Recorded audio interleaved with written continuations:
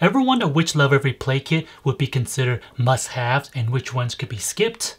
After about 4.5 years of Lovevery play kit ownership, here is how I'll rank every single play kit. Before I start, I want to say that the ranking is based on how I've seen my children interact with toys, and one of the heavy factors is longevity of how long the items get used and the uniqueness as in how hard it is to find replacements. So I have 5 tiers: must-have, A, B, C, and D.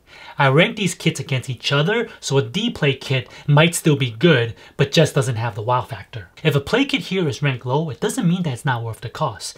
If you've seen any of my review videos, pretty much every play kit value is there. You can also think of these ranking as more of a guide for those who might not want to subscribe for every kit, and I thought it would just be fun to make this video. Okay, let's get started with the 0 to 12 month play kits.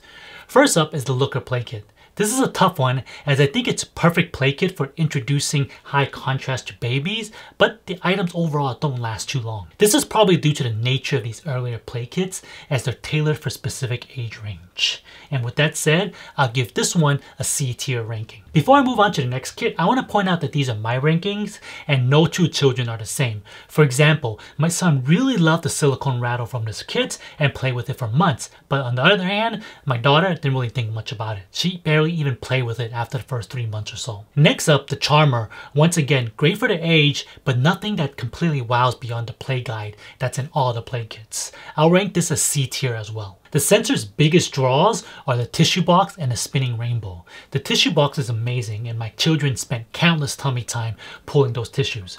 Probably one of the more memorable items when I think back to the 0 to 12 month boxes. For that, I'll rank it as B for being a very solid play kit. The Inspector is another solid play kit with a version of the famous Montessori and Mercury box, but more importantly, it comes with the drip drop cups that my children use in bath time for years. They also provided so much fun during our backyard water play activities. I want to give this play kit a rank A due to the fond memories of the drip drop cups, but you can purchase these as a standalone from Target now, so it's not as hard to come by, so that drops the kit to just a solid B rank. And just in case you're wondering why I think so highly of these cups, it's just that they just work better than the other ones out there. We've owned several other brands of cups that serve similar purpose, but the Lovevery drip drop cups are just better. The Explorer is what I would consider the best play kit of the 0 to 12 month age range. These little grip canister sets are something I consider must-haves. In the beginning, it might cause some frustration, but my children both ended up loving them and using them quite a bit. Later on, my children loved using the canister to store various objects they had. The clear tubes and stacking rings were another big hit with my family. We never received the current version of the Explorer, so not sure how fun the turn-in tip is, but from what I see, it looks like it's pretty good. We own items similar to the Bright and Light play scarves, and those still get played with now that my son is 4 years old. As you can probably guess, this will be the first play kit ranked in the must-have category. The last play kit of the 0 to 12 month old is the Thinker, another solid kit with many great items like the wooden peg drop, organic cotton doll, and sensory switchboard. I wouldn't consider the items quite as must-haves, but overall I still think it gets an A rank. The new organic cotton dolls aren't bad by any means, but the old Avery doll is something that my children still love. Both my son and daughter have taken a liking to the Avery doll much more compared to the new styles.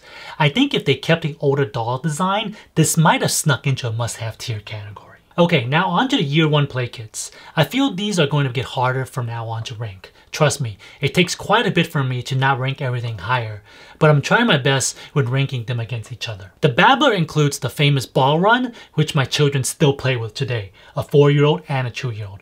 Not quite the same manner as a 1-year-old would, but it shows the possibilities this has. All the other items in this kit were also quite a big hit from what I remembered, at least with my son for sure. I haven't mentioned books before until now, but I would say that year 1 is when the books really get into another level. The stories are great and children love them due to the real images. The book, The Bedtime for Zoe, is perfect for this age range, especially when they start to fight that sleeping time at the end of the night. I'd have to rank this play kit as a must-have tier. The Adventurer play kit actually started out as a mixed bag for my children. Both didn't care for the race and chase ramp initially, but now both enjoy playing with it. My son especially loves racing cars now. The threadable bead kits was pretty difficult, but overall a hit, and something my 4-year-old son still enjoys practicing.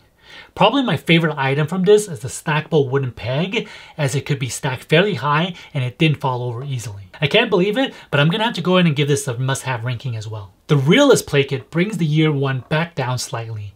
Not a bad kit by any means. The flashlight is great for small hands, and the brightness is perfect balance of being just bright enough, but not enough to hurt eyes if stared into. The lockbox is also another great item where children will spend endless time learning all the different types of locks.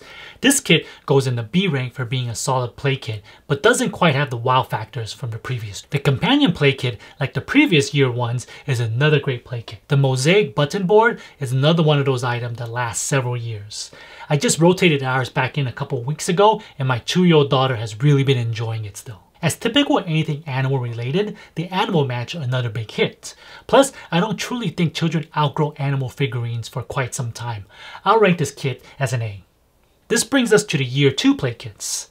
I know sometimes this is where parents usually start to drop off as children around this age start to have their own interests, but many of the items in the year 2, 3, and 4 play kits offer some great teaching opportunities. The helper play kit's biggest draw is the water play offered by the sink.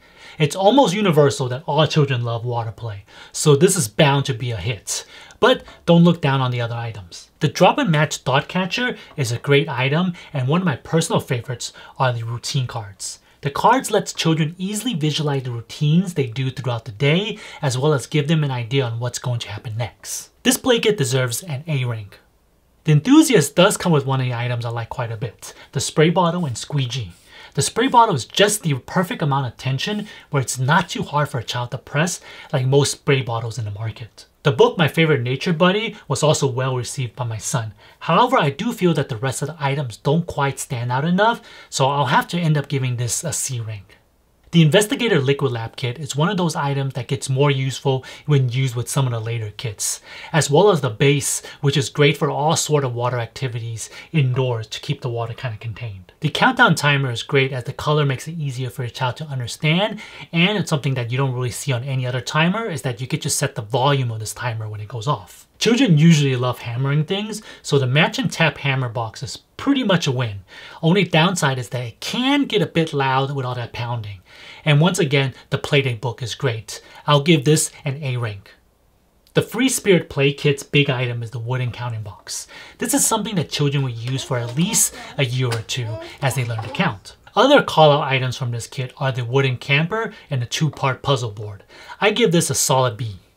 The first year 3 play kit, The Observer, comes with 3 books. That alone makes this a great play kit, especially since these books all help teach various feelings. Some of the included books here are still my son's favorite to read till this day. We also use the Plan Ahead weather board quite a bit, not only to see what the weather is for the next day, but also to see if the next day is a school day or a home day. This helps quite a bit with the morning struggles if they look at the board the night before, as it mentally prepares them on what to expect when they wake up. The modular playhouse has also been a big hit with our family. The only item that I kind of have a little gripe about is the left and right stickers, and the only gripe I have with is that they didn't come with enough, because we know children outgrow their shoes fairly fast. I really wish they included a couple more sets. But I still think this play kit deserves the must-have rank due to so many useful items that are included that will last beyond a year. The Storyteller with its modular fort and puppet theater does offer quite a bit of fun, but the item that gets used the most in this play kit is the squeeze and spray mop. I don't think there's anything else in the market like it that's made for toddlers. While these 2 items are great, I don't think it's quite enough to make it a must-have category, but definitely in the A rank. The Problem Solver play kit is probably up there with some of my favorite play kits. The Montessori math bars and number tiles are done in a way where it's fun for a child to learn to count. These will last a long time as they can not only be used to learn counting, but also math like addition and subtraction. I always look for games to play with my children, and the Turtle Hatch game is a great early game. It's not a player versus player game, but rather a team game where everyone works together to save the turtles. And right in a theme with water play, the Liquid Color Lab offers a ton of fun and teaches color combination as well. I put this kit in the must-have category for sure. The last year 3 play kit, the Analyst, is probably the weakest of the group. All the items in the play kit isn't bad by any means, but not as memorable when compared to the others. I'd have to give this a category C. The last play kit's from Lovevery, the year 4 ones. Honestly, I was a bit surprised to see these, as at 4 years old, children really start to develop their own interests. It gets really tough to find universal toys and activities that will work for all. However, Lovevery has somehow seemed to have done it by making the play kits not only fun, but also help teach and guide our children. The connector includes one item we use fairly regularly since introduced, the Inventor Adventure Pack. It's the perfect size for a child to bring along items they want with them, while also providing activities on the pack itself for children to play with. The Daily Helper Board is great at learning to build routines and see which ones require help or those that can be accomplished by themselves. Overall, a very good kit, but nothing I consider must-have, so I rank this a B. The Examiner continues the theme of planning with the Plan Ahead board. This is one of my son's favorite, as he loves to know what he's going to do in the week ahead of time. Before introducing this, he would constantly ask, what are we going to be doing tomorrow? And then when I tell him, he'd be like, what are we going to be doing after that?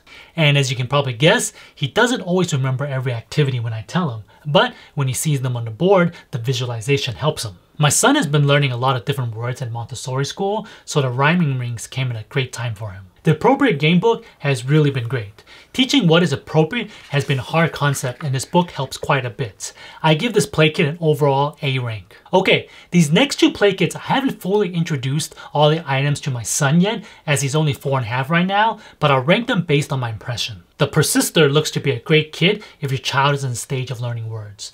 3 of the activities in this play kit revolve around letters and sounds. While of course, none of this is really needed to teach your child how to read, anything that makes the job easier on both the child and parent though is a plus. Speaking of easier, I really like the idea behind the calming circle. Children around this age have big feelings, as they don't always know how to express what they're feeling. So something like this should help them calm down so that they can eventually express what's bothering them. The path building marble maze looks to be a fun activity for your child to do.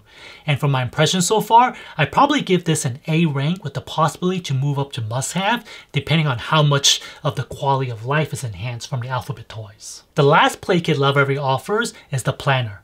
Clocks for kids aren't anything new, nor is the color coding, but it adds a mini clock that matches for children to learn how to tell time. The wooden ball ramp and subsidizing dominoes both look like fun activities that teach at the same time, but the one thing that I'm really excited about is the rover route. This is a pre-coding game, and it looks to be a great way to start coding concepts without the use of a computer or other electronics.